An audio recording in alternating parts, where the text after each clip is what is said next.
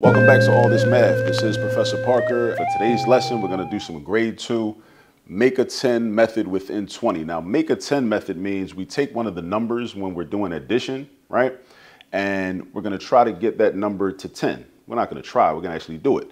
But the question is, where are we going to get the numbers that we need in order to create 10? So for example, let's look at 8 plus 4. Let's say I wanted to make the 8 become a 10.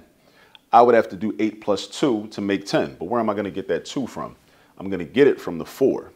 So it's a way to develop number fluency, right? Instead of just memorizing that 8 plus 4 equals 12, which is fine, but it helps to develop number fluency, which is also going to help your child much later on when they're taking algebra and they have to factor quadratic trinomials. It's going to help them be able to do those problems much more efficiently. All right, so where are we going to get the 2 from that we need to put with the 8 to make 10? We're going to get it from the 4. So what's going to happen is we're going to break the 4 down into 2 and 2, right? And then we go like this, just to show a visual. And now this 8 and 2 comes together and becomes a 10. And then we add the 2 that was left over. And 10 plus 2 is 12. Another benefit of this method is that oftentimes it's a lot easier for students, especially young children, to add when there's a 0 digit in the ones place, right? So we have 10 plus 2 is 12.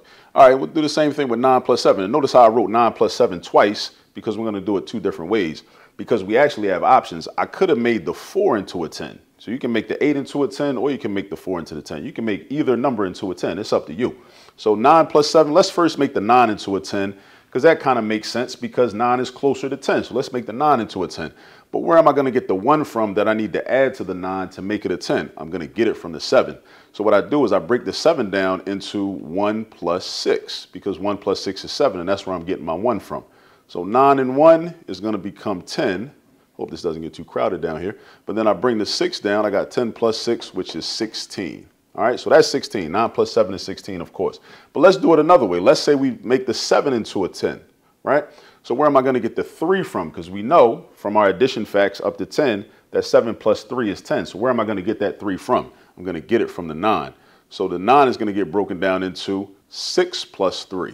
So the 9 becomes 6 plus 3. So then you just combine the 7 and the 3 to create a 10.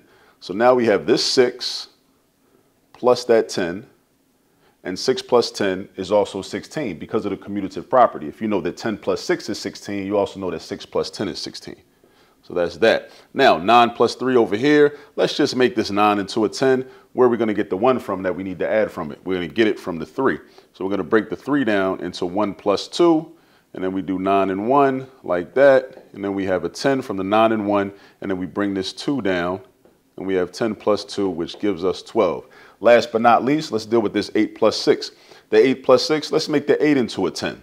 So where am I going to get the 2 from? Since 8 plus 2 is equal to 10, I'm going to get the 2 from this 6. So I'm going to break the 6 down into 2 plus 4.